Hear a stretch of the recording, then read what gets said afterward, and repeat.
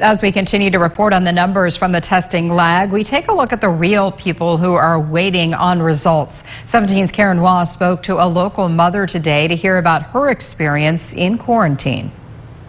During this pandemic, we're learning to live with a lot of gray areas. Do you have to quarantine while you're waiting for test results? What if they take weeks? If you live with someone who tests positive, how exactly do you isolate from them? Do you have to quarantine too?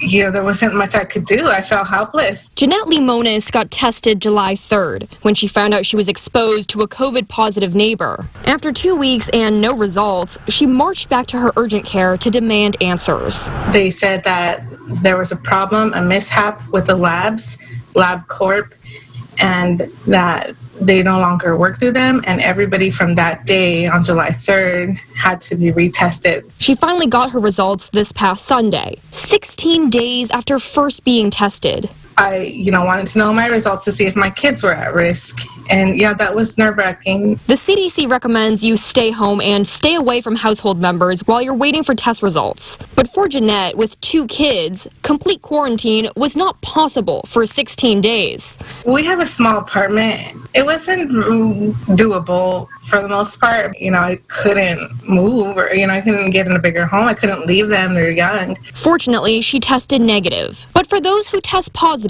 the CDC has a few recommendations for people who live in the same home. They say use a separate bathroom and bedroom and keep them out of common spaces like the kitchen or living room. Avoid sharing items like utensils, bedding, clothing, and electronics. Wear gloves while you disinfect often. Don't have visitors over. You should both wear masks if you come close to each other, and you should stay home for 2 weeks even after they've finished their 2 weeks of quarantine. But for parents like Jeanette, especially in small homes, many of these guidelines are difficult to follow. If I was positive, my next steps would have been to get them tested, which I would require me getting in the car with them and taking them to get tested. Now, the CDC has more instructions on how to clean your home and isolate yourself if someone in your household tests positive. We'll link that to the story on our website, kget.com. In Bakersfield, Karen Hua, 17 News.